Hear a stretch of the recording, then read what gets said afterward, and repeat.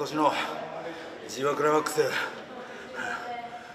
見ての通り結果は今年もついてこなかったけどよ、過去最高に生きてるってことを実感した G1 になったね。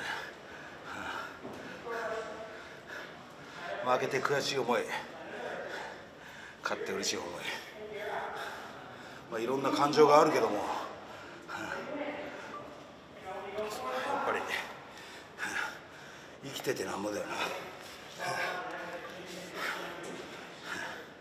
俺の命の炎はまだ燃えてるから、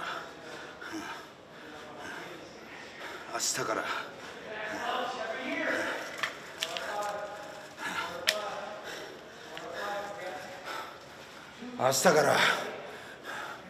次の試合に向けてまた俺の命の炎を燃えたぎらしていきますよ。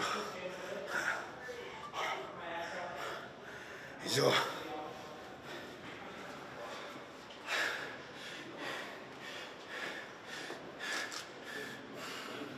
Not a lot to talk about tonight.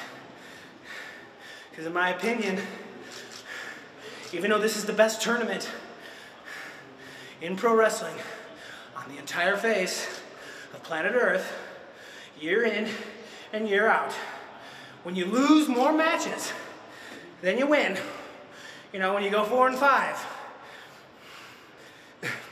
you can't walk around and act like your chin hangs down to your kneecaps. All right, so I don't have much to say.